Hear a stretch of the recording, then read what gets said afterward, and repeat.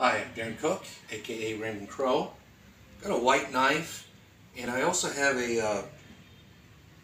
got a black knife here in my pocket. The oh wait, all right. So here we have. I have the. This is a knife switch, and as far as I know, I don't know that.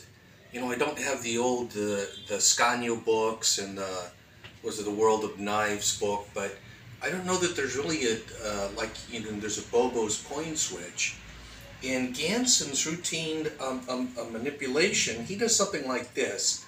He's got two knives like here, covers the hand with a handkerchief, takes one knife out, takes a handkerchief to the pocket, he switched knives. So that's one way to do it, but the idea was something like a Bobo change, a switch for knives. So we could have one knife inspected if you'd like, or if I just do a clear display like this, it's clear without saying so, it's a white knife. Now this one I have what I'm calling Tenkai. So the color of the knife, if it's is matching, is going to be in toward the thumb. So I'm here. Now essentially what I'm going to do is something like a French drop.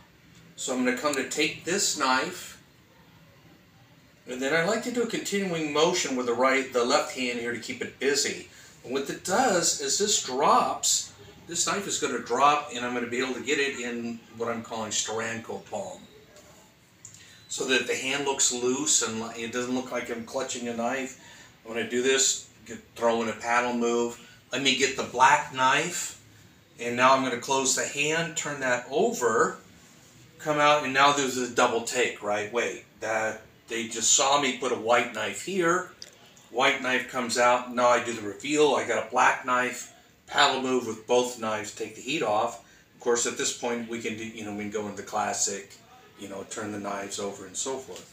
So anyway, that's I don't know what to call it, but it's a knife change.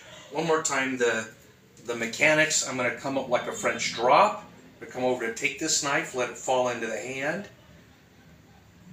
In one continuing motion, again, I like to use this left hand. Otherwise, this hand is often kind of awkward. Like, what do we do with it?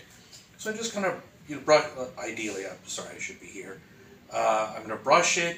Maybe throw in a paddle move, go into the pocket, color change here, just roll it over, and then now I'm here in this position. So there you have it, a sleight of hand knife exchange. Thanks.